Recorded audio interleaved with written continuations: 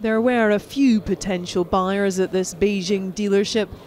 Jaguar Land Rover has proved popular in the capital among China's burgeoning middle class looking for luxury in British brands. British car normally have a really good quality. But sales at this branch alone were down by almost a third in the second half of 2018.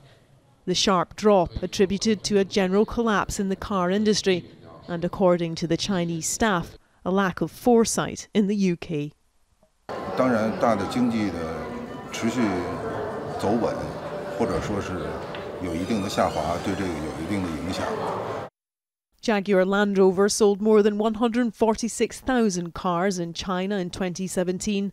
Last year, that fell by more than a fifth to under 115,000.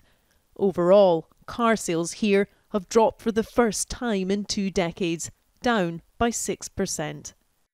Basically, it could be people couldn't afford luxury cars, they're buying more local cars. And could also be there's some kind of trade war protectionism, or we shouldn't buy foreign cars. A drop in consumer confidence has created uncertainty in the economy.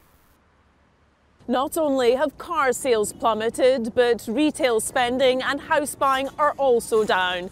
And foreign companies like Jaguar Land Rover and Apple earlier this month, who have benefited greatly from China's rise, are among the first to suffer most in this decline. Jaguar Land Rover now finds itself fighting to survive in China, and it's not alone in that battle.